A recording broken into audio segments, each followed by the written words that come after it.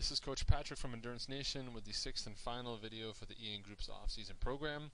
In this case, I'm covering the VDOT calculator, which you've downloaded from the online website given to you within the Training Zones tab of the Google Docs spreadsheet.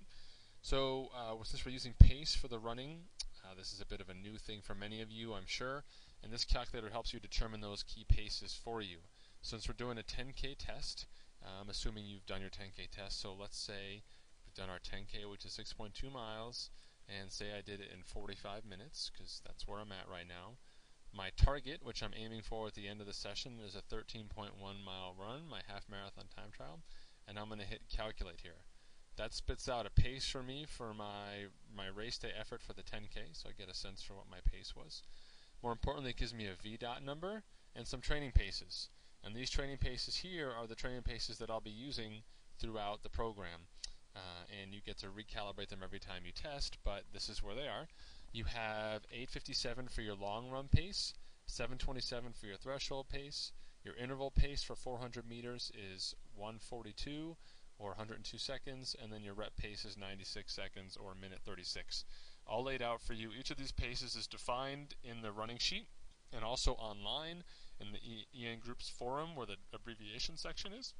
But this is where you'll actually go through and determine what your paces are for those other elements.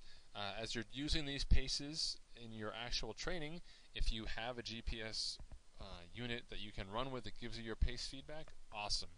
If you don't, I recommend that you spend a lot of time finding routes to nearby tracks where you can run over to a track, get yourself dialed in for the appropriate pace, and then you can go running from there, which is what I like to do, kind of calibrate myself there. Or if you know you're going to be in a brutal winter because you live in the north somewhere, then I suggest you hop on a treadmill and use that pace. Just as with using treadmills all the time, definitely make sure you put it at least 1, maybe even 1.5% grade to simulate proper running. You can go from there. It also spits out a target time for you. I forgot to mention that here, so you get a sense for what your target time would be if you're able to hold that 10K effort across 13.1 miles. Pretty cool tool. Definitely very useful, and we'll be popping in here every so often when we test to recalibrate our paces appropriately. Alright, that's it for the VDOT video and for all of the ENGroups videos. Any further questions, please fire them up on the ENGroups forum at endurancenation.us/forums. This is Coach P signing off. Happy training.